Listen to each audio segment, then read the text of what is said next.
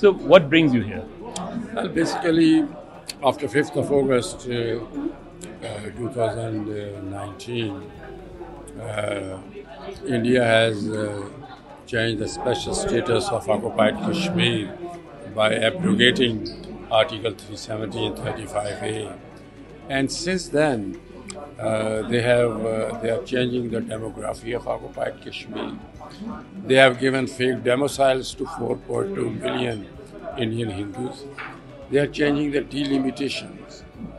The constituencies of occupied Kashmir, although all parties, Uhrid Conference always boycotted those farcical elections because So now Indian citizen can buy property.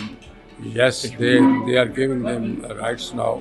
So the situation is getting very grave, and moreover, the human rights violations are at peak in occupied Kashmir. So basically, I took this visit to apprise the international community. I went to Turkey, I went to Belgium, I went to, in fact, European Parliament. I went to British Parliament where there were about 50 members of Parliament. And then I came to New York where I had a meeting with a political assistant secretary for political affairs of the Secretary General.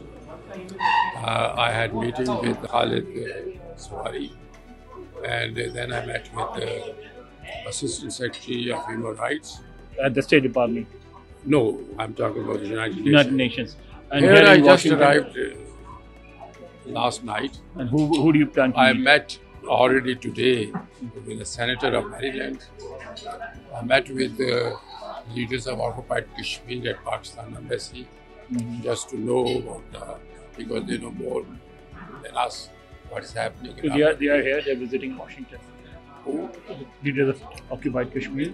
Yes, who are already here. Oh, those who live here. All those Okay. doctors mainly. So I had a meeting with them already today. And you plan to meet people at the State Department or the I White House? intend to meet somebody tomorrow, and I would like some meetings are fixed with the congressman as Do well. you think that economically weak Pakistan can promote the Kashmir cause? Well, Pakistan is still doing their best what they can. Of course, there are some issues in Pakistan. Floods came, the economic situation, another thing. But still, Pakistan, in whatever position is, always support and they will support. But don't we need to build Pakistan's economy to promote the Kashmir cause?